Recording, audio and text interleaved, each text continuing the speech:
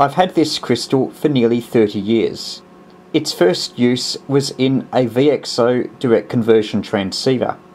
With careful adjustment of values, I was able to get it to operate over a 15 kHz range on 7 MHz.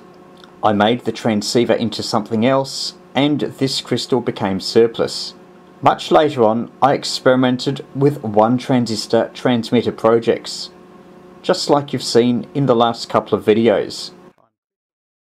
That proved to be the crystal's downfall. That's because with one transistor transmitters, where the single transistor works as hard as possible to give you the best output power, the current going through the crystal is quite high, so high that it can damage the crystal. That's what's happened here. Because I had nothing to lose, I sawed the crystal apart to have a look inside it. There's what looks like a pencil mark on the crystal. I'm not sure if that's original or part of the damage. And if you look carefully, you can see that the crystal disc has a chip in it. And when you look through the middle, some light passes through.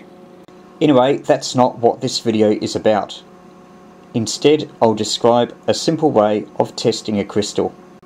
The best way, of course, is to build a small crystal oscillator circuit so you can verify that it's oscillating.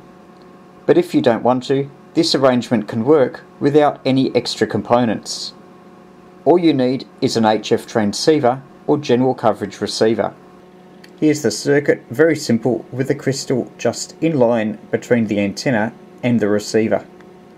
If you wanted to build a test jig, all you'd need would be two SO239 sockets and some leads going to the crystal under test.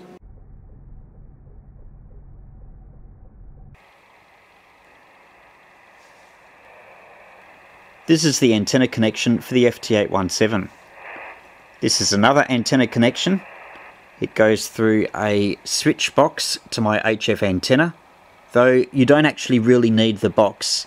I'm just using this as a coax cable connector.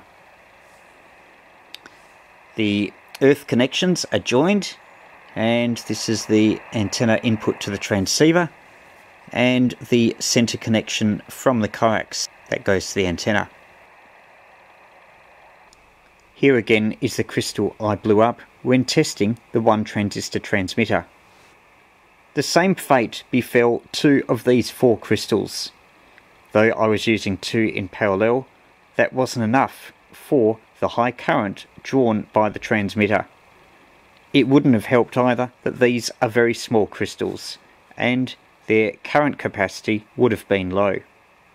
I will try each crystal on the testing jig so you can tell which ones are faulty and which ones are okay. Here's our first crystal. It's one of those cheap crystals for 7023. If you tune across the band, you'll hear a big increase in noise around the crystal's fundamental marked frequency.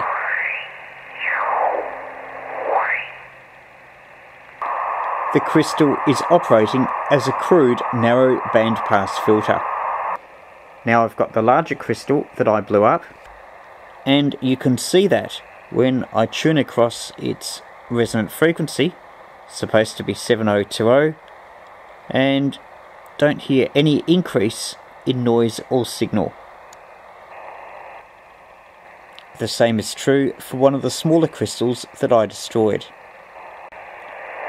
Try another working crystal, and there's again a big increase in signal passing through it.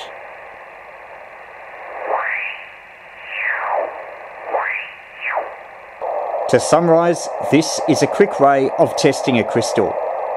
All you need is an HF receiver capable of tuning through the crystal's fundamental frequency.